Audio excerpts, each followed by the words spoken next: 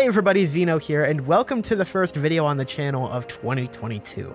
And that's really exciting. I'm really excited about this year, as we'll get into here in a minute, because this is a predictions video. We are going to predict Nintendo in 2022 as we did the past 2 years, which, as we know from experience, is really hard. It's like catching lightning in a bottle. These people, the company Nintendo, never do what you expect. So it's always fun to try and predict what you can't expect. So join me as we go month by month predicting Nintendo reveals and release dates and just what this year might look like. What excitement will we find?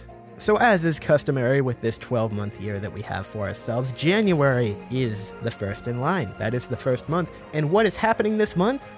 Well, most of it's already happened. I usually have a slow start up at the beginning of the year, getting the best of 2021, or, you know, just the previous year video out. So we know that there was a Kirby trailer, and we know that Pokemon is coming out, I believe, on the 28th, which is exciting. It's a new concept for Pokemon. It could be great, it could be terrible. We're gonna have to see, but that's really January. We know what's happening because most of it has already happened. Well, except for one thing, because hi everybody, it's Future Xeno cutting in here to tell you about the Microsoft acquisition of Activision. I know that's not even a Nintendo related thing, but to say, oh, we know what's happening in January and everything, and not acknowledge this, I just felt would be kind of stupid. If you care about games in any way whatsoever, this is huge. This is huge news. First of all, it is the biggest acquisition of a gaming company ever by like a long shot, $70 billion. Most other ones don't top 10 billion. This is like a Nintendo level purchase. Nintendo's market value, I believe right now, is in the like 50 billions. And Activision Blizzard was just bought for 70. That kind of puts the numbers into perspective. Second of all, what is this going to mean for Activision as a company? Because if you did not hear, last year they were in the news a lot because they had a lot of issues with harassment, and I am not going to get into all of that right now because it's not good. It is very much not good, and Activision really needs a change, so maybe Microsoft is this change that they need, but then again, also, are the people that are responsible for all these horrible things happening at the company just gonna jump ship and be completely fine? They probably would have done that even if Microsoft didn't buy them, so I don't know, maybe this is the best case scenario, but there is just a whole lot to dissect here, and I know this is a Nintendo predictions video, so I'm gonna leave it there and just say, that's insane. That opens the door to Microsoft even being able to buy Nintendo at some point, maybe someday. It's basically the same amount of money. I know they tried to back in the day, they failed, they were laughed at, but what if? What if someday we see it? Maybe not, because monopolies and everything, and how much more can Microsoft buy before they start to infringe on antitrust laws, but I just thought that was way too big of a thing to leave out of this video, so that's what Future Xeno had to say. Back to past Xeno, just living oblivious as to what is about to happen, and just making some fun Nintendo predictions. Take it away, past Xeno. But then going on to February, we really don't know what is going to happen this month yet, because Nintendo has no games scheduled to come out this month. A lot of other companies like Horizon Forbidden West from PlayStation and Elden Ring from Software, big releases from them, but nothing from Nintendo. A lot of people seem keen to say, though, that this might be our Nintendo Direct month, as it was last year when we got a February Direct with Splatoon 3 and Skyward Sword HD and Pirate and Smash and a lot of other stuff I can't think of right now, but that seems to be the common consensus among a lot of people, and I am actually a part of that common consensus. I do think we're going to get a Direct in February, and I do think that we're actually going to have 3 Directs again this year, all in the exact same months, which we'll get to when we get to them. But I'm going to go out and have a very specific prediction that the Nintendo Direct will be on February 16th. Don't ask me why it's that specific, it just is. Okay, so we have a Direct, but like, what's gonna be in the Direct, Xeno? That's what we care about. That's what the people want to hear. Tell the people what they want to hear, and I will. I believe that in this Direct, we're going to get a whole lot of stuff, because something else is going to happen later this year that's kind of just going to push everything to the side, and Nintendo's going to have trouble talking about any other games, so they're going to premiere a whole lot of games right here. First off, bang, Xenoblade Chronicles 3 announcement. It is real. We're not crazy. We didn't do that hour-long discussion for nothing, okay? I do believe Xenoblade Chronicles 3 is still real, and I do believe it is coming this year. I think it will be announced in this Direct, and it'll probably be pretty similar to what those rumors last year said, so if you're interested, go check out the whole rumor discussion video we did last year. We talked about it for like an hour and a half, so it was pretty cool. Along with that, we're going to get some Metroid news. I know it's not been long since Dread, but I think it's time that we see Metroid Prime Trilogy. I've been predicting this game, I believe, for the past 2 years now. Past two yearly prediction videos. It's been there. Never shown up, though. People still keep saying it's a thing, though. Now, apparently, it's just a Metroid Prime remake, like the first game. I still think it's going to be a trilogy. Maybe I'm insane. I probably am. But that's what I think it's going to be. And after it, we're going to get our very first actual Metroid Prime 4 teaser. This game has been in development since 2018 now, and I think it's time we see our first glimpse, and then we might see more of it later this year, who knows. Along with that, I believe Fire Emblem is going to get a new installment in the form of Fire Emblem Echoes of the Holy Wars of Genealogy, or something along those lines. I don't know, I came up with a name at E3 last year of what I thought it would be. Just put that there, I guess, but I didn't take the time to look it up. I think it's going to be Genealogy of the Holy War, a remake of that on the Echoes naming brand, and it's going to be really exciting. Splatoon 3 will also make an appearance in this direct in a big way. They're going to reveal a new mode, and I think that mode could be a Battle Royale. I don't know. I just have a feeling maybe. It's either going to be a Battle Royale or a new player versus AI game like Salmon Run, except you can't use the salmon now. So I'm predicting it's going to be like a bear hunt, where you hunt bears instead.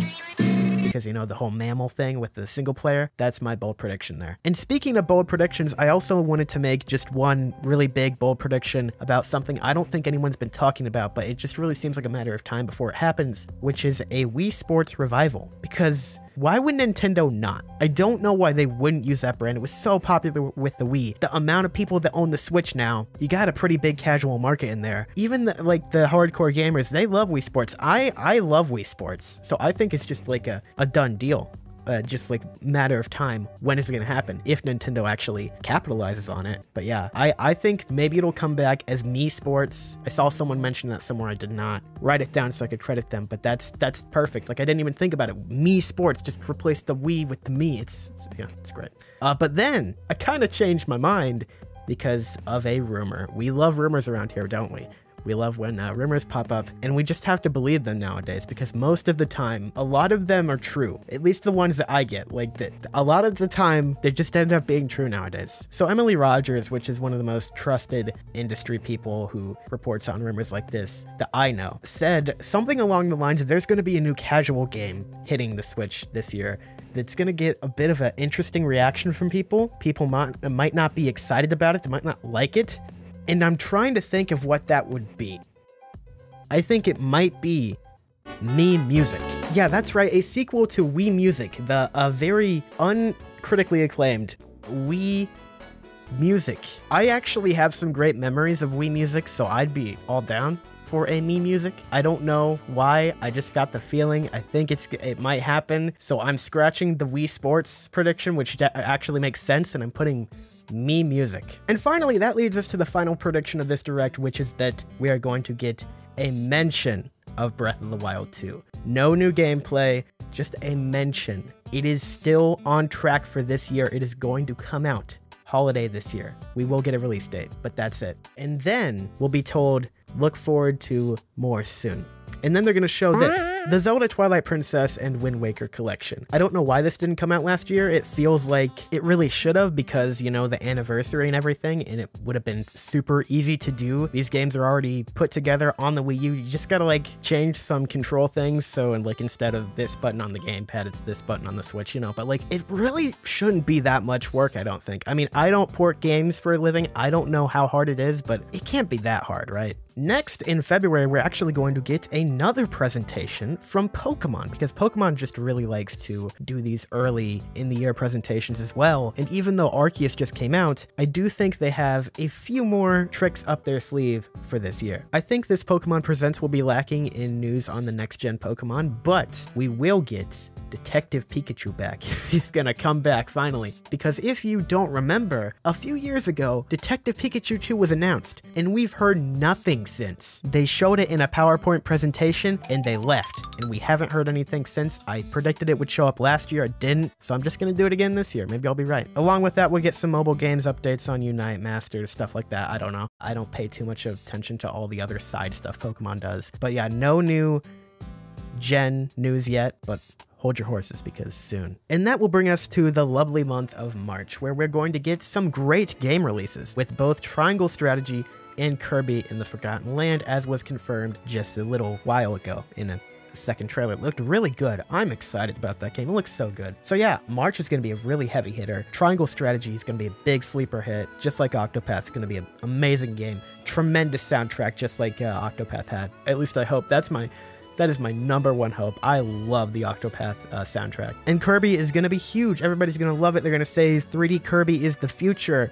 Godspeed, Nintendo, you've done us a great service. Anyway, on to April. This is where we're going to get Advanced Wars Reboot Camp, which was kicked out of last year to, polish things up, get it ready. I think April is going to be its month. I'm hoping this game does good. I've heard like nothing about it since E3 last year, but it is exciting to see Advanced Wars make a comeback, especially when it looked like Fire Emblem just kind of killed it there for a bit. So happy for that. May will bring us to the release of the Zelda collection of Twilight Princess and the Wind Waker, and it's just gonna be basically ports of the Wii U version, so people are gonna be happy because those are two really good games just kind of smushed together for a decent price. So this will also bring us the release of Mii Music, and it will see universal critical acclaim.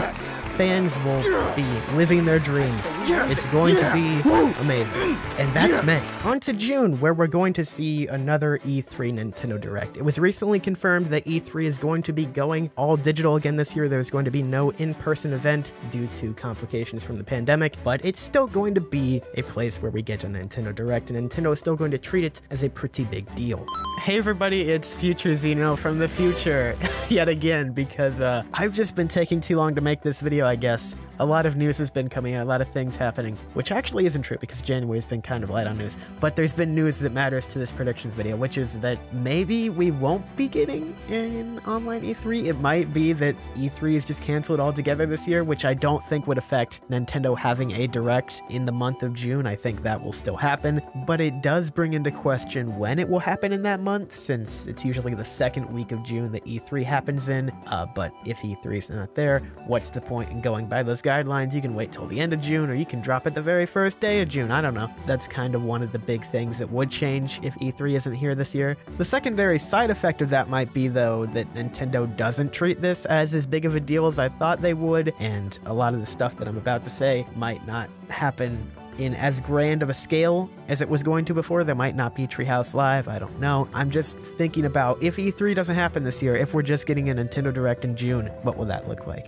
I just thought I'd bring that to your attention. Nothing's been confirmed. This is just a rumor at this point, but a rumor coming from some pretty reliable sources. So there you go. Take it away again, my man, past Xeno. This is going to be telling as to why that February Direct was so stuffed with stuff. Well, first of all, Nintendo just has a lot going on this year, but second of all, Breath of the Wild 2 is going to take center stage at this E3 presentation. Just like its predecessor, it is basically going to steal the show and get all the attention from Nintendo and the media too. They're gonna eat it up. It's gonna be great. Yeah, it's basically gonna be a Breath of the Wild 2 showcase. There might be a few other games there. I believe that we're gonna get a new announcement of the Donkey Kong 2D platformer that was rumored last year. I think that will be our only new announcement there. Bayonetta 3 will show up, Xenoblade 3 will show up, and maybe Splatoon 3 will show up. You're not gonna have time for like much other stuff. It's not gonna be on the level of 2016 where Breath of the Wild was like the only thing there, but it's gonna be kind of like Smash Ultimate in 2018, I guess, where most of that Direct was dedicated to Smash and most of their time on Treehouse and all that was as well. That's what I see happening. But yeah, I do want to circle back to Donkey Kong for a minute because I did say, yeah, I think it's gonna be a 2D platformer based off the rumors last year. People said it could be 3D, it could be 2D, but it's going to be made by Nintendo EPD, the people that made Super Mario Odyssey, and it's gonna be okay. It's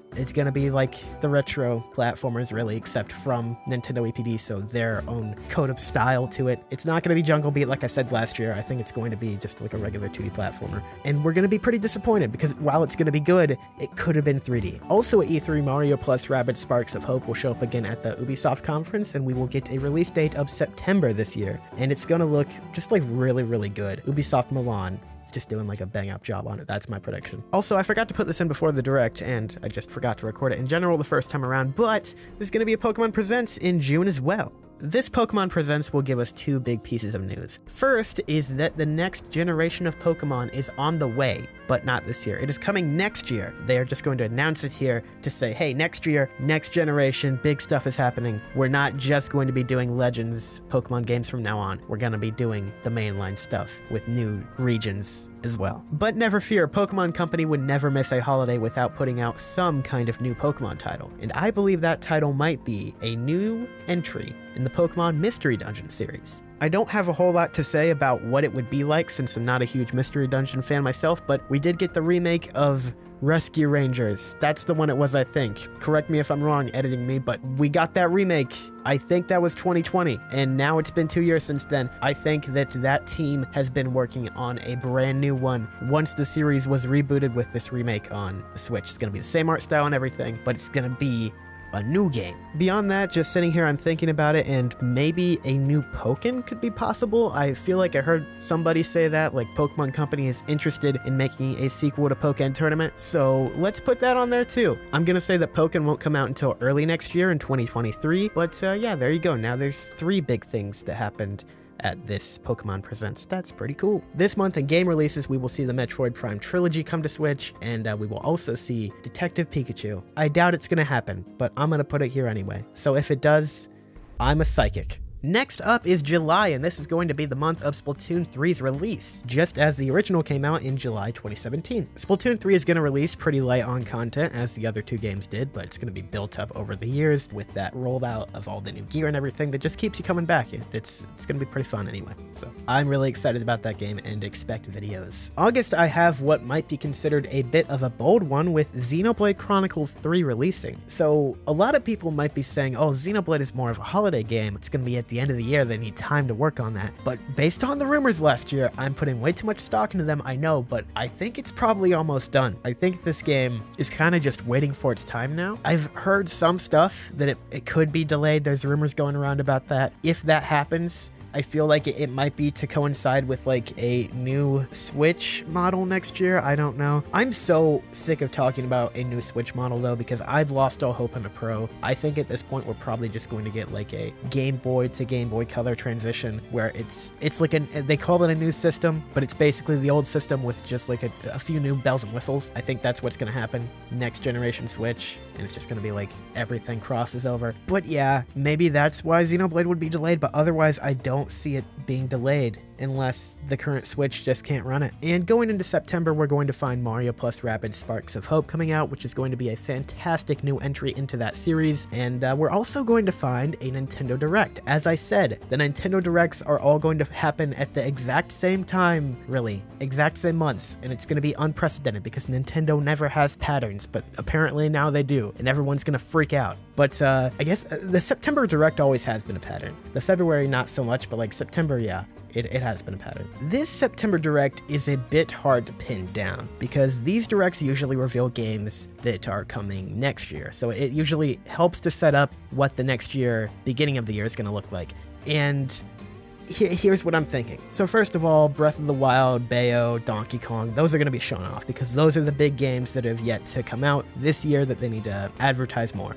But then, for next year, what are they going to show off? What's going to be that hook title to lead us into the next year? There's been rumors about Mario Kart going around lately. I don't understand exactly why. Like, they're coming from an analyst predicting this. They're just kind of predicting it. There's, like, no real concrete information there as far as I can tell. So I don't think that's going to be the hook. I think a new Mario Kart game is still a while off. There's the possibility of a Super Mario Odyssey sequel. I've heard people say maybe Nintendo EPD could be working on both a Donkey Kong game and a Super Mario Odyssey sequel. I kind of don't see that happening yet either. Like, maybe they are still working on both at the same time, but it's not something that's going to be like the hook for the beginning of next year. So then I turn to, well, who else could it be? Who else has stuff that could be ready? And I think of Next Level Games because it's been a while since Luigi's Mansion, so maybe they could be making a Strikers or a Punch-Out or like something new. I don't know. It could just be another Luigi's Mansion, but I don't quite, because those take a while to make. It took them a while to make 3. Or I think of Grezzo, which we also haven't heard from in a while. I mean, they made Miitopia last year. I'm not sure how much of their time went into that, and they made Link's Awakening in 2019. So I could see a new 2D Zelda from them being sometime soon. I've been saying it for years now. They need to be given the right to just make a new 2D Zelda game. They would do great. Maybe that's the hook. I can't really decide on what it'll be. I do firmly believe, though, that in a September Direct, we will get a hint of a game coming out next year. I don't have to say exactly what game it's going to be because we're not predicting 2023 yet, so there you go. That's my excuse. 2023 in general is just such an interesting anomaly right now, because if I'm trying to predict 2022, so many of these games could just fall into 2023. Just like, I don't know. It's just a matter of what they actually come through on. Because like Breath of the Wild 2 could still be delayed to next year. We don't know that for sure. I just don't think it will be. But yeah, that's September, and that moves us on to October, which is going to be Bayonetta 3's release. It's been a long time in the making, fans of Bayonetta. I am so happy for you. There you go. Not a Bayonetta fan, but happy for the fans. That's amazing. Well done, Kamiya. You did it. November is going to be the launch of The Legend of Zelda Breath of the Wild sequel. I think it has to hit this year. As I said earlier, I don't see it not hitting this year. What the heck could they be doing that delays it to next year? Yes, the pandemic happened, but how much did it really hurt their development? I don't know. I kind of just want it this year at this point. I think that might be part of it too. Like, I'm done waiting. So if it does fall out of this year, that'll be a little depressing, but I don't know. We'll see. I don't think it will. And November will also mark the release of Pokemon Mystery Dungeon for the Nintendo Switch, a brand new entry as we discussed earlier, and that's exciting for the fans. Again, not a big Mystery Dungeon fan, but that's exciting. December, our final frontier for these predictions, and as I'm about to predict it, I'm starting to get second thoughts because I was listening to what I just said at the September Direct, where I said there's going to have to be a hook game for the beginning of next year. My original prediction was that Donkey Kong would come out in December, because everybody loves Donkey Kong December, but I'm kind of doubting it now. Like, Tropical Freeze, it could be the exact same situation as that game, because that game was going to come out in December 2013, but it was delayed to February 2014. So I'm kind of thinking now, what if Donkey Kong is our early next year hook that we see in that Direct? I'm switching my predictions. That's what it's gonna be, actually. Donkey Kong is no longer here. We just have Donkey Kong at the beginning of next year. So actually just erase him from the entirety of this video. He was never here. You never heard the name. I'm sorry, but he's not here until 2023. On the bright side, though, I do have another prediction for December, which is that Nintendo will return to the Game Awards. I don't even know why I try anymore. I've been burned so many times by Nintendo's absence at the Game Awards, but I just feel like this is the perfect venue to premiere Metroid Prime 4. I think at the end of this year, it is going to get a actual trailer, like substance trailer. I said at the beginning of this year, it's going to get a teaser. I think this is when we get the substance, and the Game Awards just seems like the perfect place to do it, the perfect timing. I don't know, Nintendo doesn't seem to like the awards show anymore, but it just seems like a perfect fit to me. So that is the prediction. And with that, my friends, those are my predictions for Nintendo's 2022. But what do you think? Am I wrong? Am I right? Am I semi-wrong? Am I semi-right? I'd love to hear what you guys think. In the comments down below, let me know what your predictions are for the year, how you agree with me, disagree with me. Just be polite about it, you know, but like, I want to hear you guys' predictions. I love hearing predictions. That's why I do these videos, because I like watching prediction videos. So I'm like, I'm gonna make a prediction video, and then other people might like watching it. It's also just fun to be right sometimes. You know, most of the time you're wrong, but sometimes you're right. And speaking of which, we still have to go over my predictions from last year. So let's just do a quick rundown of that, see how wrong and right I was. So, my predictions for Nintendo in 2021. I said there was going to be a Zelda Direct in mid-February, and Breath of the Wild 2 or not, it was going to be a big year for Zelda. I don't think that happened. I also said I think Breath of the Wild 2 will hit this year. That's a big no. I said there would be 2 waves of Age of Calamity DLC. I did get that one, that's right. I said that there would be a Pokemon Presents Direct in late February for the anniversary, and that they would reveal Detective Pikachu 2, Pokemon Sleep, and Pokemon Diamond and Pearl remakes. 2 out of 3 ain't bad. In March, I predicted an early surprise trailer would be dropped for Tomodachi Life. That did not happen. And I predicted that Monster Hunter would be announced as a new Smash Bros. Character.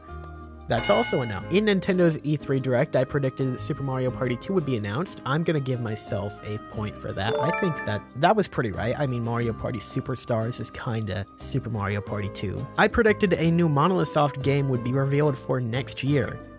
That did not happen. I said Crash Bandicoot would come to Super Smash Bros. As the next DLC fighter. It was Kazuya instead. But I did say some Splatoon news related to the 2020 Salmon's SOS art would come out at the E3 Direct.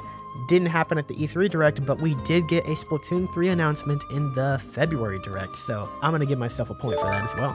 Bayonetta 3 reveal.